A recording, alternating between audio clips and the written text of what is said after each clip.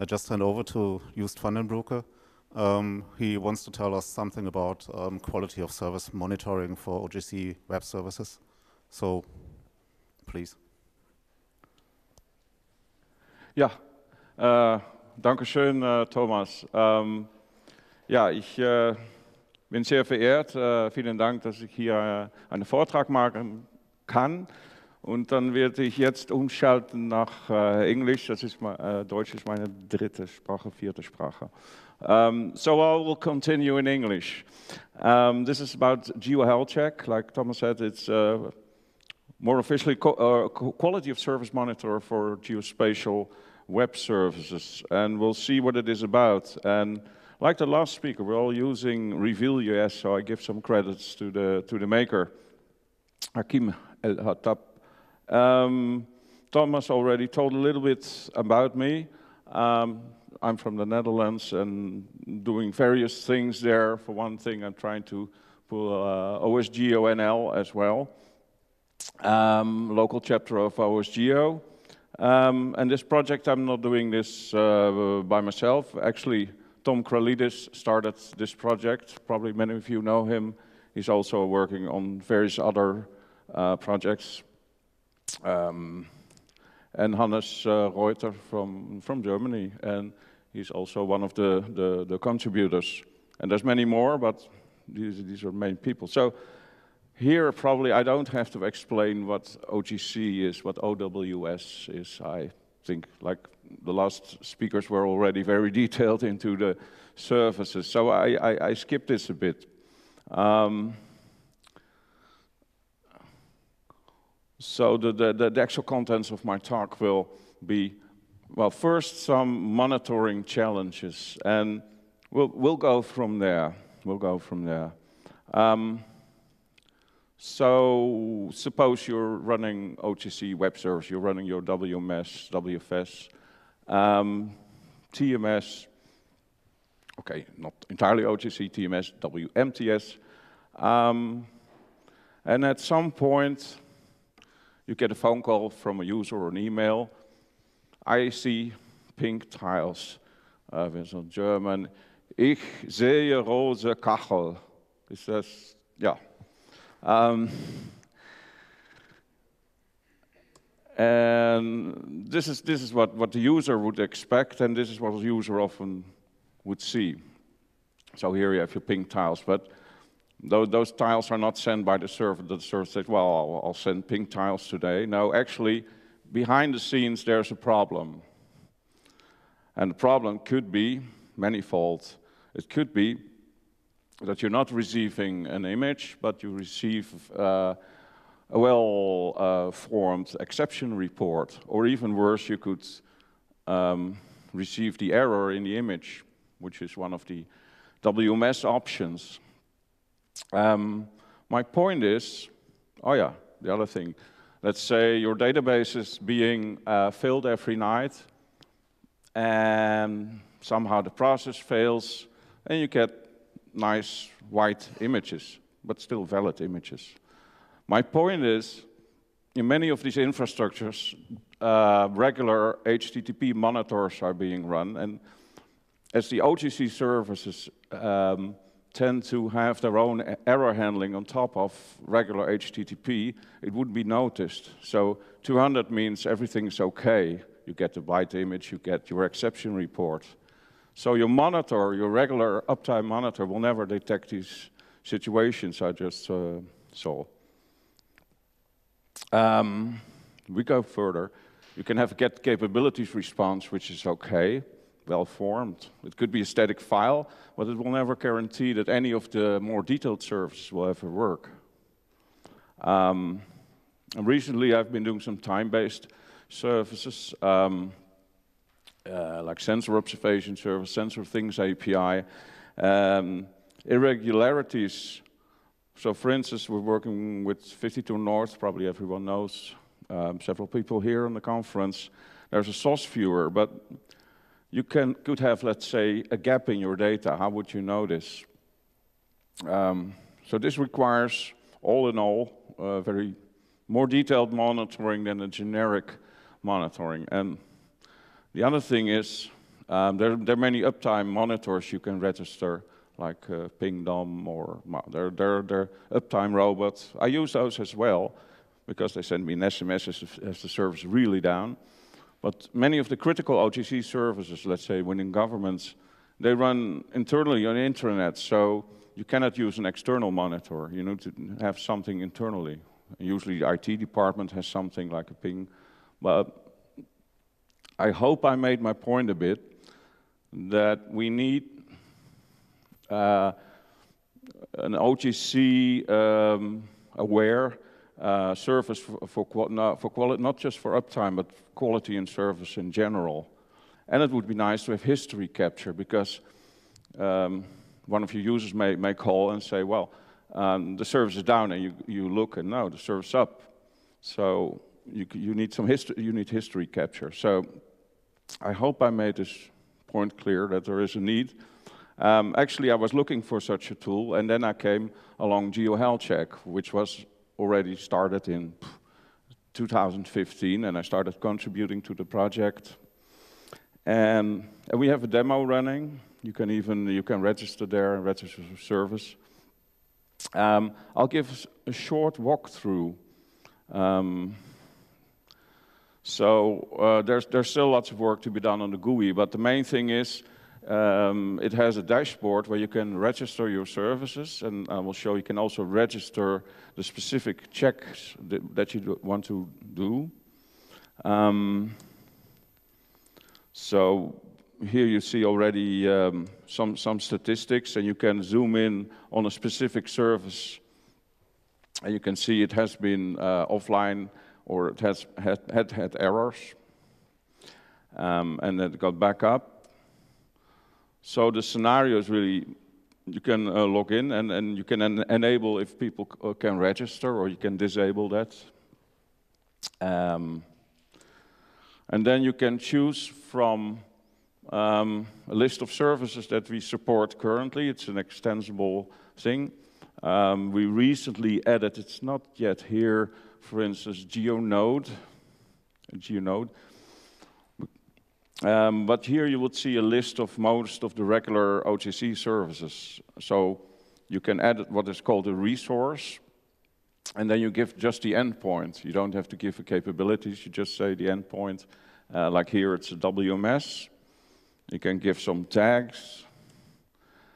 And then you get into the editor, and there you can configure basically which tests are to be fired on your endpoint. And the terminology we use is probes. So you have a list of probes, and each probe is basically a request, mostly, and some tests on the result of the response. So we can zoom in. For instance, by default, you always get a get capabilities probe. So it will fire a get capabilities on your endpoint. But you can also, this is a WMS, have a probe for, let's say, get map. And then you can edit the probe with specific parameters. And some in gray are already fixed because the service should always be WMS. So this configures a get capabilities request. Basically, you can choose a version. And then the second thing of a probe are the probe checks. And those are the checks which are actually performed on the response. So for instance, you want to have a valid XML at least from capabilities, or that it doesn't contain an OWS exception, and that contains at least a title. So in that sense, and if you add, for instance, a get map, it has some intelligence to figure out what layers there are. So you can select a layer and configure basically a get map request on all, in this case, 70 layers. And once you have configured, the tests are run currently every hour, but we're this week on the code sprint we're working on a test frequency per endpoint.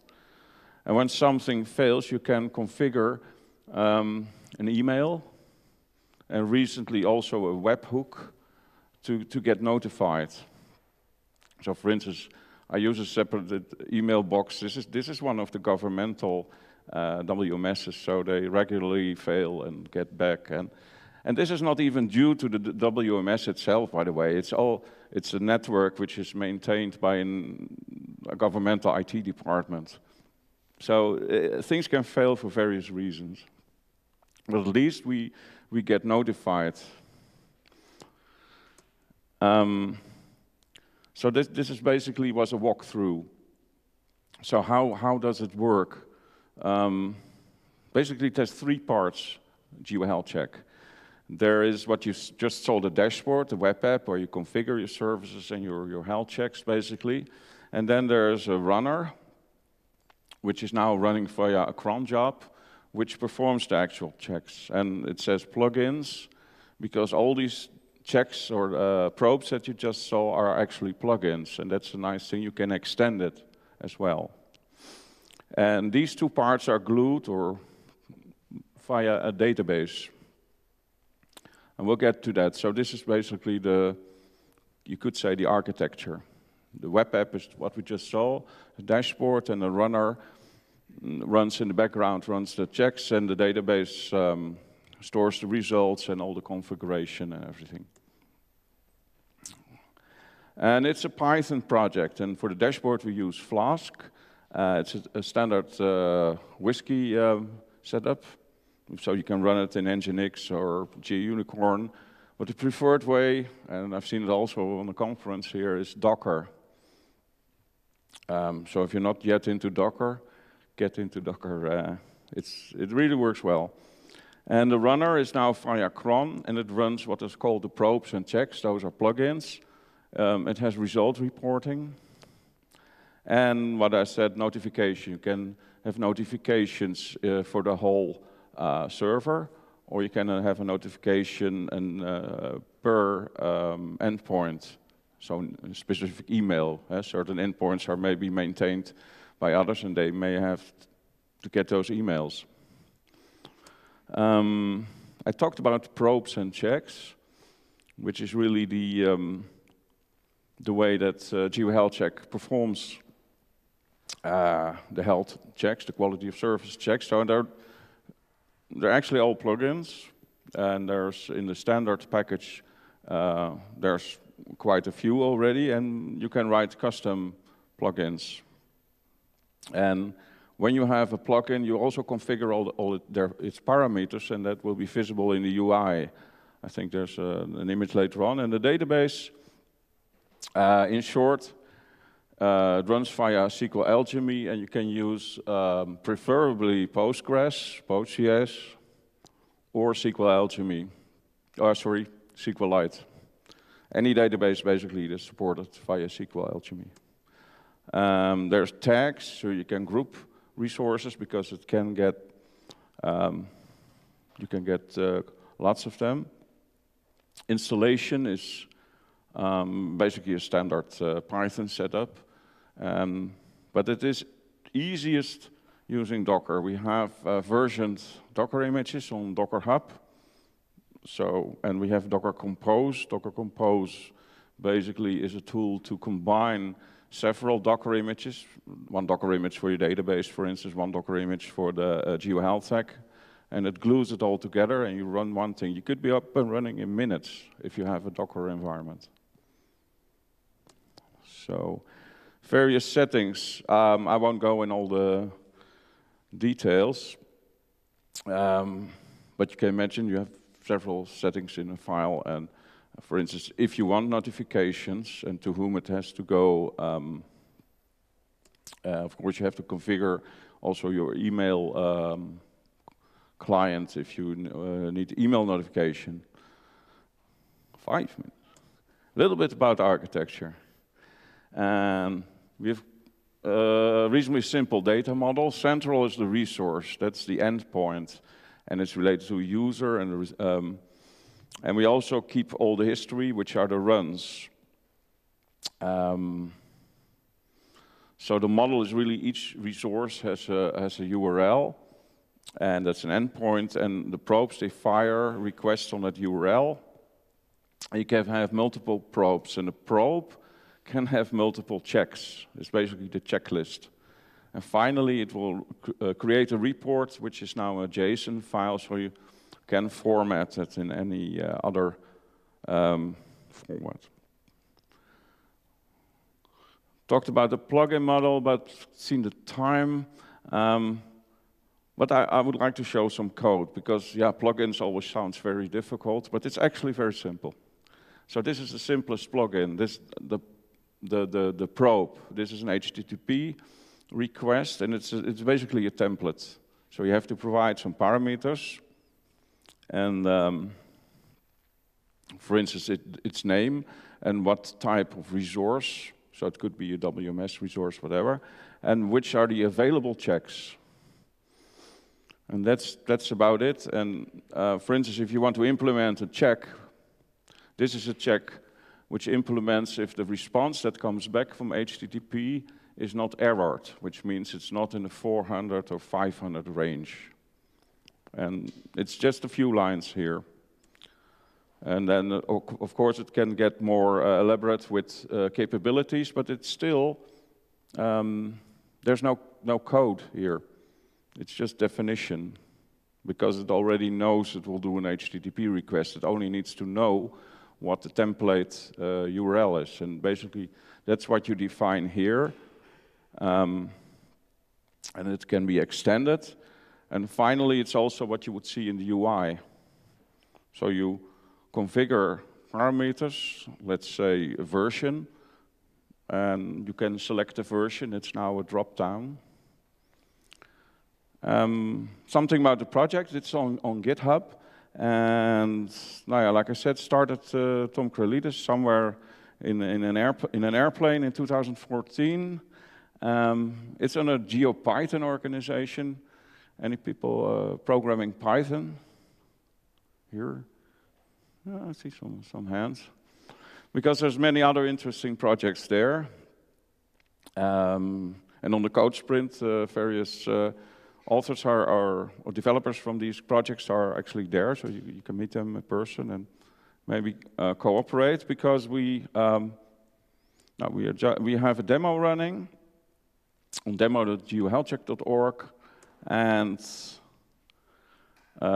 yeah, some main things are under development. There's an issue tracker, because this presentation is online via GeoHealthCheck.org, and we're planning, for instance, a REST API architecture, so you can also configure the checks from a distance, and integration with existing monitoring tools. And please, we can always need your help, coding, testing, documentation, and luckily we are receiving more and more help and PRs, but yeah, you're very welcome. Das wird da. Dankeschön.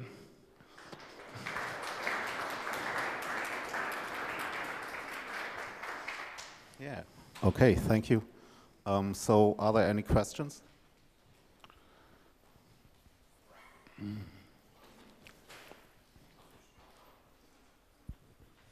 I actually have two questions. First question is, why does this slide set 42 pages? 42 pages? I just checked. It's online. No, 42 is the answer to all questions and this kind of stuff. But apparently you don't know, so I'm sorry. The other question is, have you been considering to get the error messages actually into HTTP with the OGC? So is there thoughts at the OGC that you don't return a 200 if it actually fails? Because I know that there has been some discussion, because it would make sense to say that the server answers, yeah, it's not a 200, I'm not sending you anything, but instead it doesn't happen. So do you know whether there's going to be an alignment of the error to the HTTP standard? Yeah, so the question is OGC changing their standards to really support error messaging in HTTP? I think they are. The most recent developments, for instance, WFS3, is anyone following that? Well, the general movement is to go more to REST API type of standards. So you use HTTP, not just HTTP verbs, but also the error reporting. So, and for instance, Sensor Things API is also more RESTful. But I wouldn't know about the existing standards if they are being modified. And I know of some WMS servers, I remember in the past, they will actually would send HTTP error codes, but most wouldn't. And at least we force, for instance, to send an exception report, because the most difficult thing would be to analyze an error which is written in the image. That would be sort of artificial intelligence. Well, maybe a nice student project, or yeah. Sorry, you think? Hi. I wanted to add an example which you didn't name in the beginning, which is a necessity all of Europe has, namely Inspire, because the Inspire guidelines they demand a certain uptime and performance from the services. And we actually tried the GeoHealthChecker to monitor this about a year ago, but couldn't do so because it was a limitation of a ground-laying library that WMS 1.3 standards were not supported. I checked again, now it's supported. Yes. And I think it would be an idea for a probe to actually add Inspire validation of the response XML. Yeah, very good question. That actual question came up also on FOSSGIS from someone from the JRC.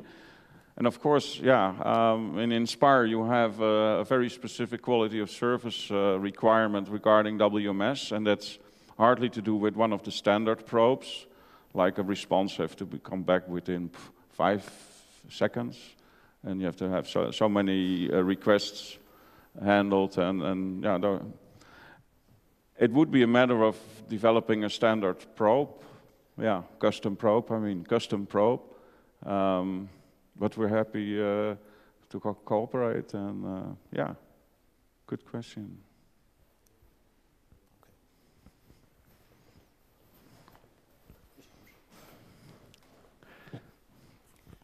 A question, this looks really useful for system admins and so on to monitor services, but as a developer I'm also seeing some potential to use this during development of services and so on. So do you think it would be very difficult to extend GeoHealthCheck to use, for instance, for load testing, performance testing? Because you have the probes, you just need to run them and do some reports, I guess. Yeah, you can write a custom probe. I mean, there are 2 types of probes. I probably forgot to say. There's one is a templated one, that you have one request and you have your checks. But you may have a look into, there's for instance a WMS crawler, and then you can do as many requests as you have. And you can have checks that maybe say, well, those responses have to be within that many seconds, and otherwise it's an error. So you can write custom probes that would do that kind of scenarios, yeah. It would require some Python coding and use of the OWS-lib, I should say, which is very handy to talk to as a client library for remote services.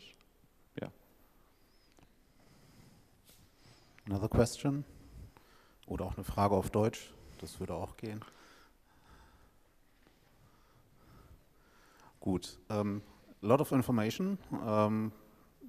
I know I personally will definitely check this and will try to use it in my projects. I can't promise that I will ever contribute to that, but we will see. So thank you for your talk, and thanks to the audience. I think it's time to get some coffee and refresh a little bit for the rest of the show. Thanks. Okay, thank you.